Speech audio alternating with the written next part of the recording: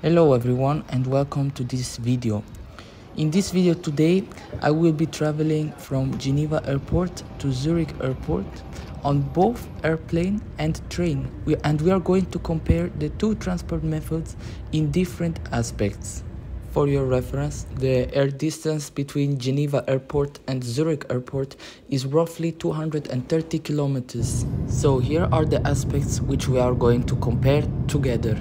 First, the travel time. Second, the price.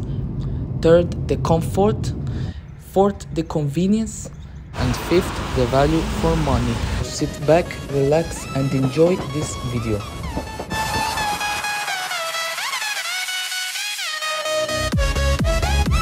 So first, we come to the point-to-point travel time. The point-to-point travel time from Geneva to Zurich by airplane is 35 minutes.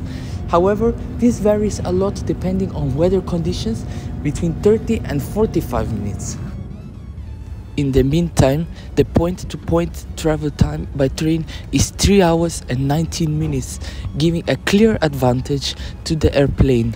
However, for reasons that we will see later in the convenience part, the plane is not as fast as you might think. It's actually quite more than 35 minutes, but I will show you that later why.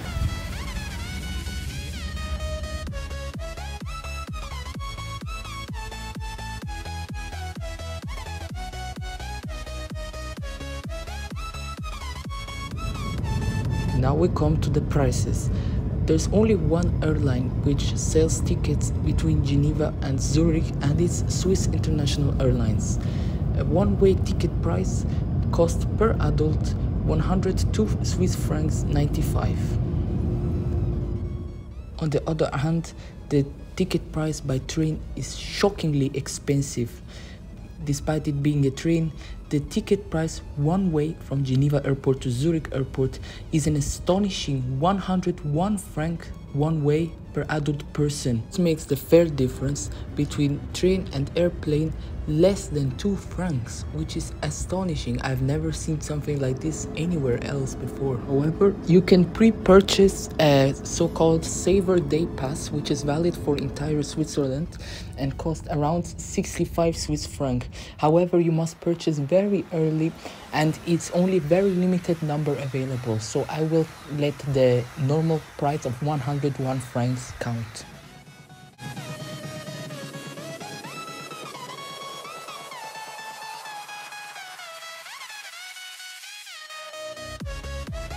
Comfort-wise, the seats on the Swiss Airbus A220, which is the aircraft type mostly used between Geneva and Zurich, are fairly comfortable, have enough legroom and are very good comfort for these 35 minutes. They can recline and are very good seats.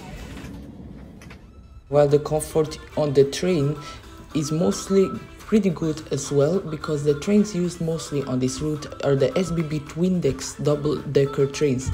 The comfort is quite good as well, though I would say the plane seats are of course a bit more comfortable because it's an airplane after all.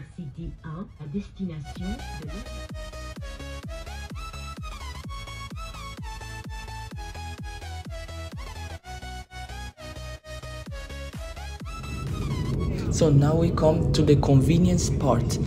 As I already mentioned earlier, despite the flight time being significantly shorter than the travel time by train, the plane is still pretty slow because of some aspects. First of all, when you get to the airport, you must pass a security check, which at Geneva airport takes roughly 30 minutes. Then, for safety reasons in general, you must be at the airport around 1 hour at latest before the flight. So a total, first we must be 1 hour earlier than the departure at the airport, and then we must pass the security and then fly and then land in Zurich. And when you exit the airport, total time is also almost 3 hours. As a result, the plane is a bit faster than the train, but just a very little bit. The train takes 3 hours and 90 minutes, but the airplane is around 2 hours and 50 or 3 hours in total, including this security check and so on.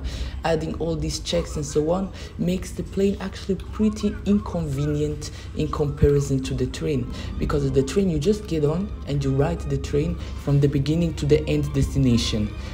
However, on the plane is so many obstacles, and you must buy a ticket in advance, you must online check-in, you risk getting dumped if there is priority passenger or staff passenger flying. As a result, for such a short route, actually the train is pretty much more convenient. Let's have a look at our last aspect before we conclude this video.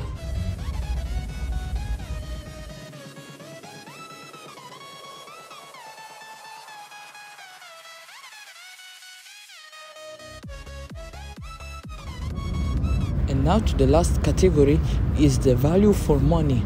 Now, this category can be understood in multiple different ways. However, for me it's quite clear here that the train has a better value for money. Let me tell you why. The flight cost 102 francs 95, but this 102 francs 95 just for this short value of time.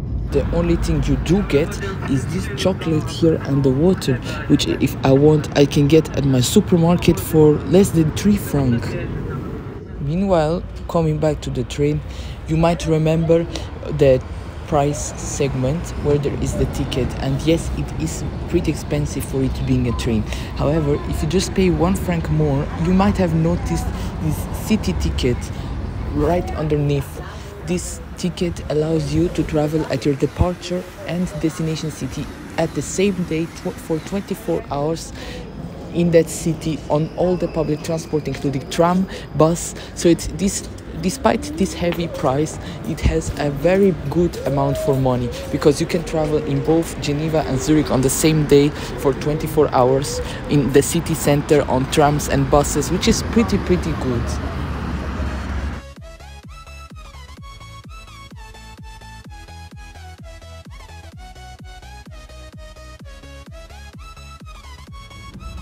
And the winner is the train. Thank you everyone so much for watching. I really appreciate it. If you liked it, please leave a like and subscribe, which I really appreciate. This is my first such video of comparison, and there will be many more transport method comparison. Soon I will also compare railways of countries and as well as airline comparisons. Thank you very much for watching and have a great day.